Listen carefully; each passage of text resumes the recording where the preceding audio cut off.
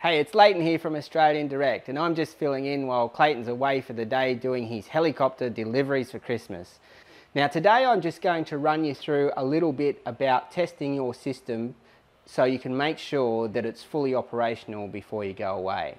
So we need to go through the various components, your battery, your fridge and your solar panel, and I'll just give you some quick tips and advice on what you can do to check them out before you go away so you know everything's working for your camping Christmas trip.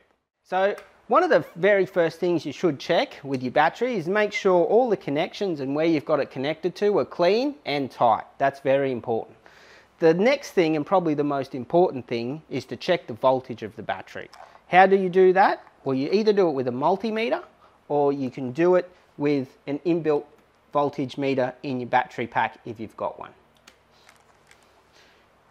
Now we're just going to set the multimeter up here. I'm going to put red to positive on the battery and black to negative.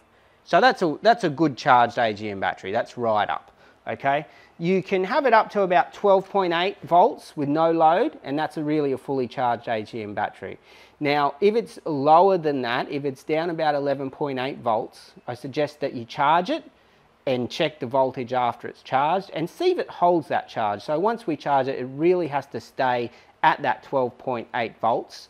If you go back overnight and check it again, if it's still 12.8 volts, then great, your battery appears to be in operating condition. Okay, now the next thing you should do is check all your loads that they actually operate off your battery before you go, and also if they work off 240 volt, check if they work off 240 volt mains also before you go.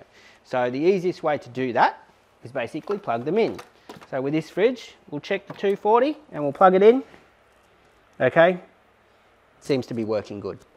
Okay, and then what we'll do now is check it on our DC. So check it from the battery and make sure that it works. And that seems to work too. So that's great. And also even little things like LED lighting, just do a quick check and make sure that everything works fine. So to off your battery or power pack or your KickAss fridge if you've got one, so you know that everything actually works and switches on before you go. So the first and probably the most common charging device you have when you're out in the bush is your trusty solar panel. So before you go away, you need to check if that's working correctly. Okay, the really easy way to do that is use one of our KickAss digital watt meters, which is a really easy way to show what the solar panel output is. All you need to do is clip it onto your Anderson connector on the source side and plug that into your battery pack on the load side.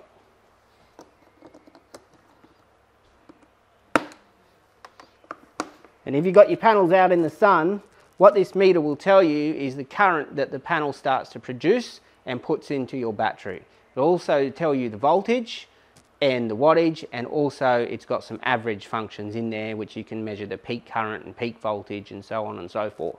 Now it's a really easy way. If you simply hook that up and have your panels in the sun, you can check the output of your solar panel and make sure that it's working correctly. The next thing we need to check is if our DC-DC charger is working.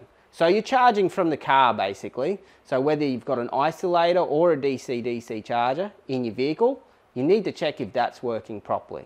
So in the case of a DC-DC charger, if you have a look here, your voltage when the engine's running should be what it is here now, about 14.3 volts or a little bit over that if the battery's fully charged. Okay, so the DC-DC charger will boost the voltage from your vehicle to properly charge your AGM battery. Okay, so also if you had an isolator, you need to check, start the vehicle and check the voltage. Sometimes you may need a multimeter also to check if you haven't got one of these on your battery.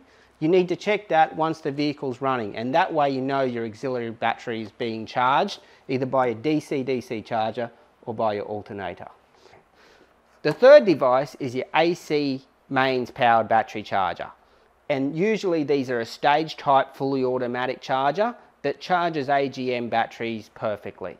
Now you need to check that this charger is operating correctly, because you might have a generator and you might take your generator with you out in the bush, and you can plug your AC charger into that to charge your batteries. So the easiest way to do that is charge your battery overnight. It's always a good idea to charge your battery overnight before you go away anyway.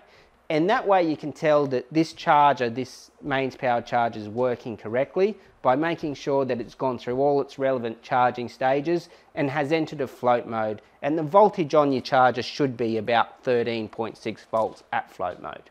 Once you've checked your battery's voltage and know that it's holding charged, and you've checked that all your loads work off your battery, and you checked all your charging devices work okay, like your solar panels, your DC-DC charger or isolator, or your AC charger, what you should do is simulate the system running. So hook it all up, hook your fridge up to your batteries and your solar panel up to your battery pack, and have it run and see what happens, and make sure that it runs perfectly. And that'll make sure that when you're out in the sticks that everything's fine. So if you give it a little test run, that's a really good thing to do. I'm Leighton from Australian Direct. Thanks for watching. Have a great, safe Christmas and all the best for the new year.